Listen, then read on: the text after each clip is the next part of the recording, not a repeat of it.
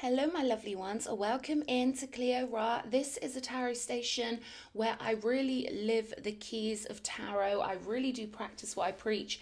I live in perfect free will and I encourage others to do the same. My job is to help people tweak their consciousness from 3D to 5D, or from what they could call the lower portions of the tree of life to the top of the tree of life. And I know a lot of my viewers are already there, so hey babies, hey initiates. So that being said, we're going to dive into what someone is creating. This is all about paradise. It's all about bringing the kingdom of heaven onto earth through our own metaphysical connection to the non-physical, the power of our focus, and the way we can literally conjure up energies via our focus, intent, and our love. Love is the fuel. So this is going to be a reading all about those beautiful Venusian energies. We're going to start off with the charms, pull some cards, take what resonates, leave the rest. I read for grown-ups. You've all got your own higher guidance system, okay? And I know my cherubim know this, but some people watch my channel and they think it's the same as other tarot stations.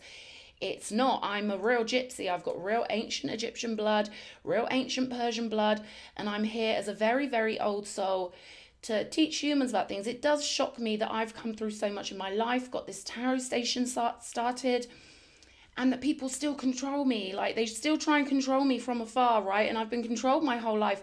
It's part of my recovery, my personal, private recovery in life, to stick up for myself. So when people who don't know me say to me, Cleo Ra, please don't do this, you've got to understand what I'm teaching here. I'm teaching the ancient ways in the most simplistic way I can to as many people as I can. So free will dictates that I can do whatever I want, right? And with the Heyoka thing that goes on, a lot of the things that I do are opposite to what you would expect from the spiritual community.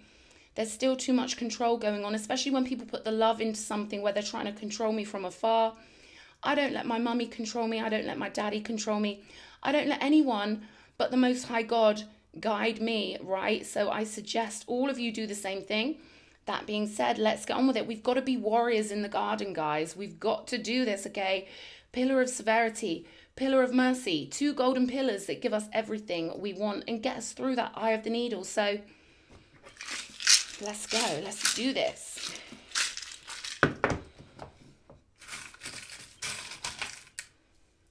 Starting off with the charms. Ooh. Wow.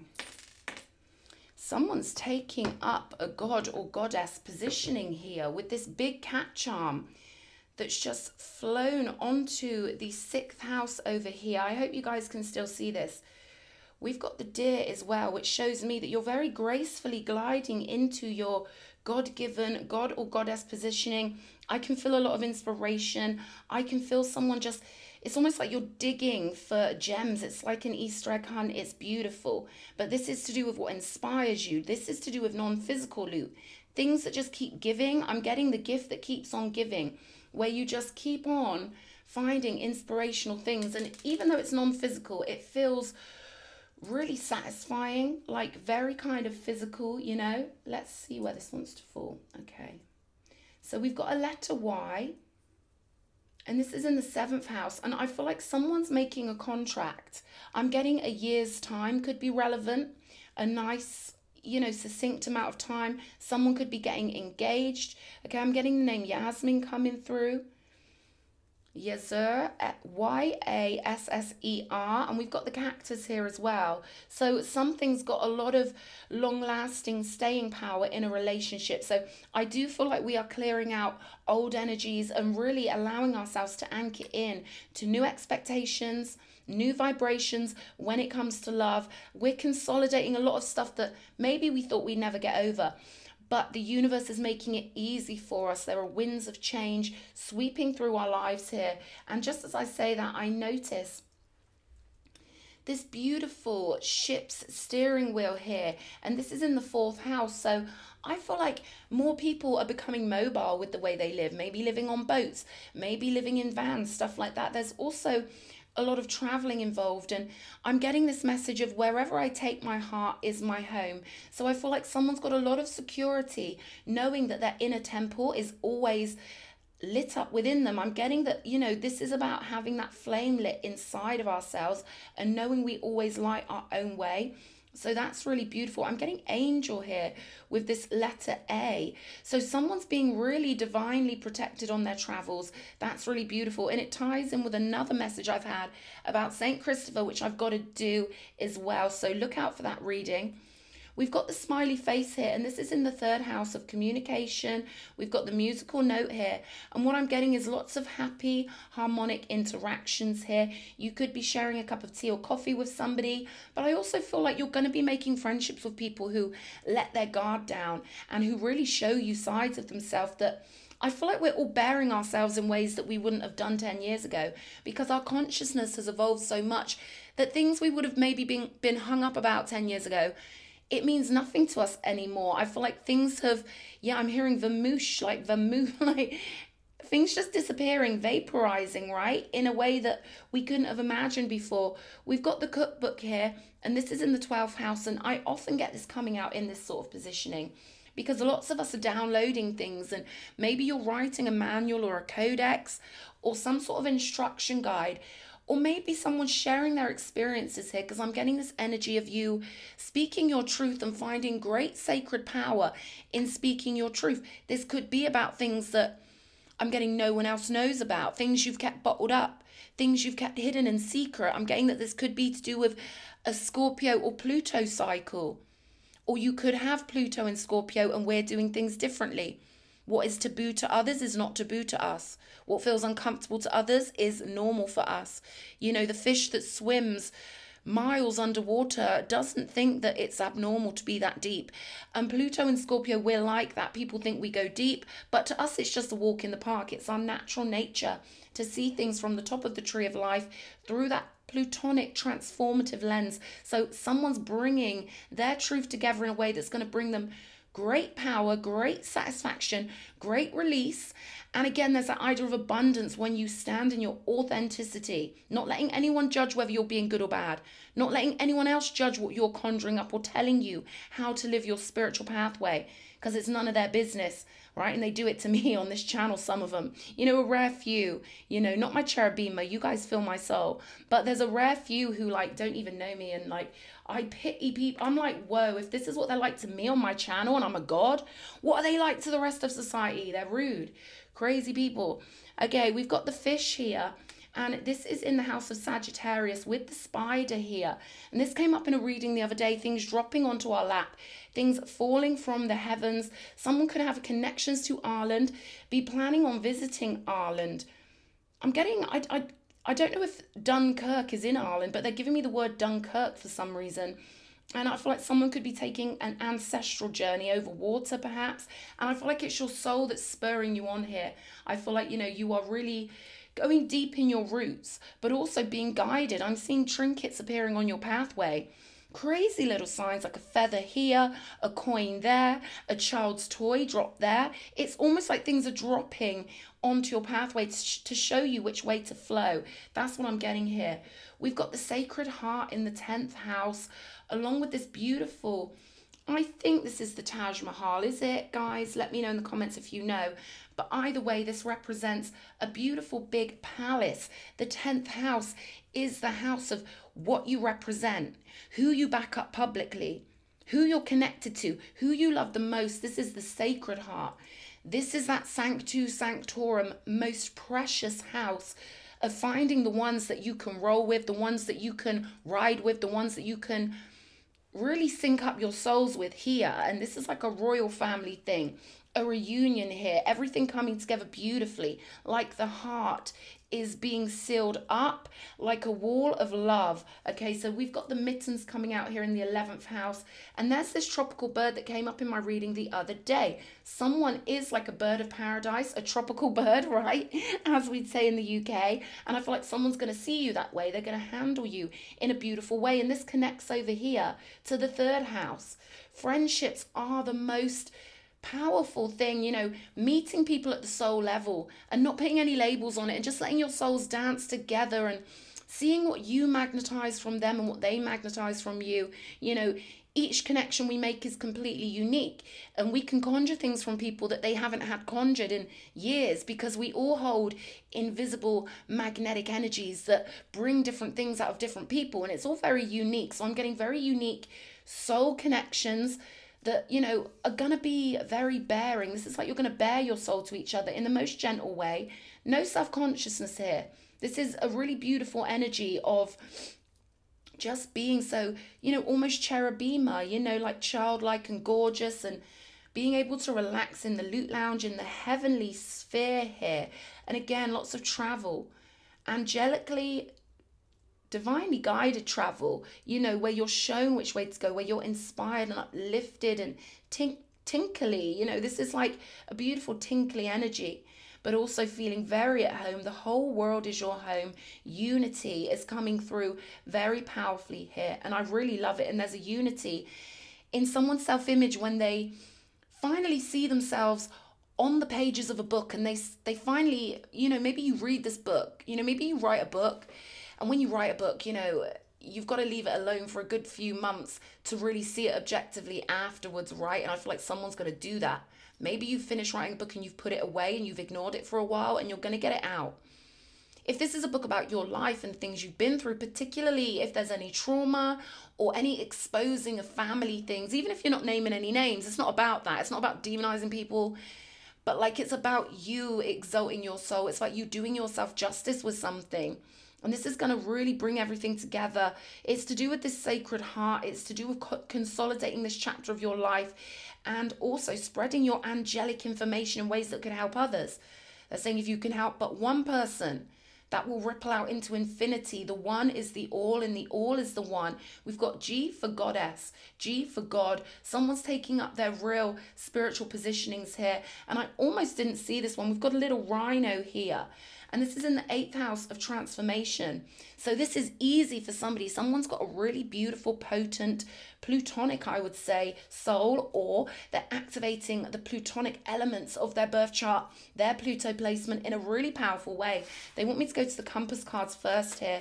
So we're going to see what comes out. They want me to do north, south, east, and west. So show me north for my beautiful allies. Show me. Whoa, whoa, whoa, whoa, whoa. Too many. Naughty cards. Okay, 1. Okay, we've got blueprints here. So this is someone activating a much higher blueprint. This is someone really taking the leap, taking the initiative, because I'm feeling someone swinging on monkey bars here, developing muscles they never knew they had. So maybe you are doing some outdoor adventures and stuff like that, because I feel some real lean activity in the arms, and maybe this is symbolic, but I feel like someone's really got it going on. We've got the throat chakra here. I feel like someone's really athletic, but this is also a spiritual Tarzan, like Jupiter jungle energy, where you're leaping for something in the most joyous way. We've got loot over here, and this is in the elven realm, the elf fairy realm. So someone's really sinking in, like I was saying, about those satisfying nuggets of juicy information. There's nothing more satisfying than uplifting others, than empowering others, than knowing that you make a difference. And that's why I feel like someone's got the key to the loot here. Yeah, this is like a crystal rose quartz, smoky rose quartz kind of key that they're showing me. Someone has real instant access to this kind of fairy realm, and they're getting all this juicy stuff. So they're saying, write this down, right? And I feel like you're going to be collecting trinkets. Someone's going to be collecting things on the road. And I feel like you do have this pagan, gypsy kind of Britannic, whatever we want to call it, right? That European rustic way about you. And by that I mean like that Lord of the Rings kind of Harry Potter vibe, where you will pick things up off the road. You know, I know that God, the universe, the fairies, my ancestors leave little gifts for me. And also they want me to tell someone to look out for the numbers on the coins you find, because those are indications from the spirit world of who's with you, or significant events that you're moving your way through that have come back up for you to kind of get past them. Things that you've ran past, things that you've done really easily. We've got the throat chakra here, and this is all about your integrity. Oh, beautiful, beautiful royal blue, because you're taking your royal god or goddess positioning. What's this? Sovereign self. Yeah. For the, they're telling me the the eastern wing. I don't know if someone's been watching something like Beauty and the Beast or something, or the eastern wing could mean something to you in a house you're renovating or somewhere you might be visiting. I feel like you're going to be picking up on energies if you visit a museum or a place of historical interest, perhaps a townhouse, something like that. You're going to be connecting with energies from a previous incarnation here. Okay, when Cleo Ra goes to museums, my spirit guides tell me to touch certain things. I'm not going to grass myself up here, but there's something going on like that here where you're going to touch something that's maybe behind a rope, who knows, and it's your birthright. Your spirit guides are going to direct you with this and tell you, stroke this, and you're going to download it via the touch. This is going to connect you with all the historical energies that are connected to that object through a long time, right? It's going to connect you to that other world. They're telling me warehouse 13 for somebody. Relics hold energy. Relics are powerful. Let's see. 10 of Wands here underneath the loot. You're just collecting so much here, and it's passionate for you. They're telling me for somebody, you may need to sleep more. You know, when you get so excited, you're not sleeping like as much as you would because you just feel high on life. We've got the Emperor here with his blueprints. Okay, male or female, this is you getting your blueprints, going into the non-physical. I feel like you've got a real physical hold in the non-physical. To you, it's like a gradient, and to you, you're so comfortable non-physically that you can feel things physically. Your clairsentience is off the charts. You are phenomenal. Okay, they're telling me you could feel your spirit guide animal brushing up against you non-physically. You could feel it that physically because you're that skilled with this. Yeah, yin yang, completely connected here. You're not, you know, like a matrix up. You are the opposite of that. You have got the yin yang perfectly synchronized in your soul. You are completely aligned with universal law. That's why this compass is coming out so beautifully here. Let's see this throat chakra. What do we need to know? Justice, doing yourself justice. And there's that book we were talking about. Something about what someone's writing or purging from themselves or documenting. This could be a piece of artwork, but you're putting your soul into it. And it will be all your experiences, including, they're telling me, feelings of shame and guilt and confusion and taking anything that could be considered toxic or whatever. It's your divine experience, and you're making something really beautiful out of it and giving yourself your divine justice, taking your throne symbolically and literally, they're telling me, as this master creator of your reality. We've got the 8 of Swords here. So no longer will you be silenced. No longer will you be chained. No longer will you be roped or bound. Something that was locked away inside you is turning outwards now. They're showing me Velcro ripping apart. So this could be something you're detaching from, something that you never thought you'd be able to. You're finally seeing it differently. I'm getting that you're finally seeing it as if it happened to somebody else. And that's giving you your clarity, and that's giving you your bearings here. Queen of Pentacles, I'm going to put that back in. But there could be a Queen of Pentacles type person who's relevant. Or this could be you, you know, developing that self-parental. I feel like it's self-parenting, self-mothering, giving yourself the honey and nectar from Venus, all by yourself. But also, they're showing me this energy sort of pouring off of you like a golden elixir, an ambrosia, that's going to help other people on your sacred sovereign journey. They're telling me, show me the sovereign self, please. Show me the sovereign self. Okay, 4 of Cups here. And the Magician. See, I'm feeling a sorrow coming off of this 4 of Cups. And I do feel like this is someone's childhood or early experience, you know, where they felt like their love had been rejected, where they felt like they couldn't help someone that they wanted to help, or where they felt powerless, right? And I feel like you're taking that back now with the Magician, where now you are the powerful one, and you're giving yourself confirmation of this through physical works, art, music. And there's something about reflection. There's something about, I don't know if any of you have ever seen yourself on a video and not known that it was you for a split second. I thought, who's that? I thought, oh, that's kind of fit or whatever. And you saw yourself and you didn't realize it was you.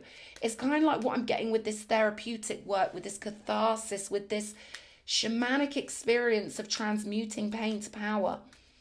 I feel like you're going to see it through the lens as if you were somebody else. This could feel like an out-of-body experience, but it's the clarity you need.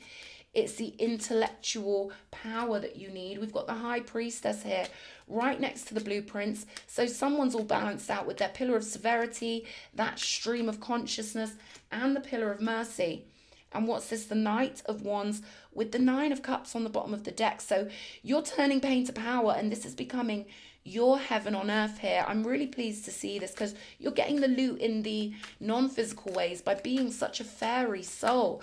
I can feel your beautiful fairy soul, especially with this doe energy. They're telling me to say doe. You know, there could be a delicacy to your soul or your mental imaginings or the way you alchemize your feelings and your emotions. All this could very well be your physical body. It'll be different for everyone. But there's something about your delicacy taking shape here, especially with this High Priestess, Knight of Wands.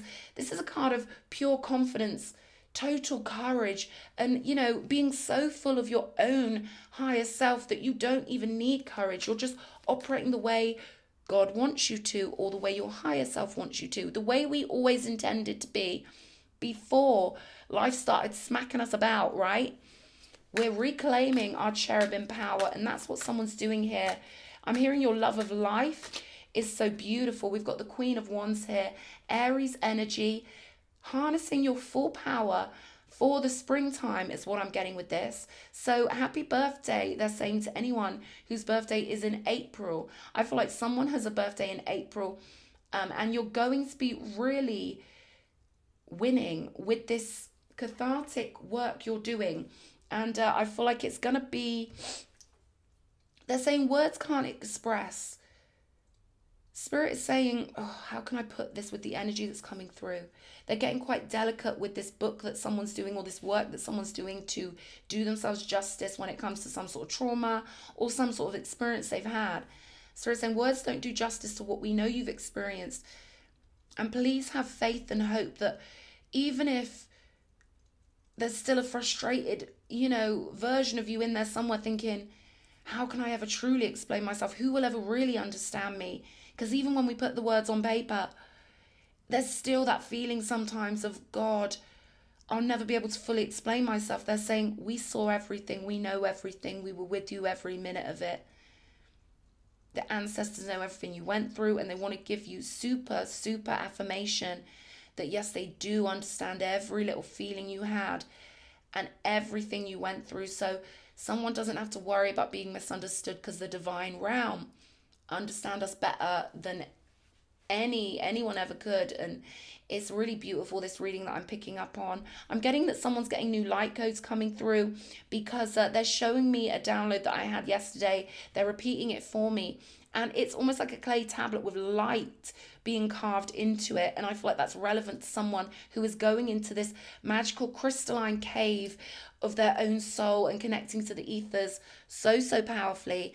I'm going to leave it there. I feel like you've got so much going on physically here with the Two of Pentacles, things you're experimenting with, full turbo confidence, and that sacred heart keeping you completely cloaked and floating in that divine balm of energy, my love. So I feel like you're getting out there and you're getting stuck into life the way we really love to do.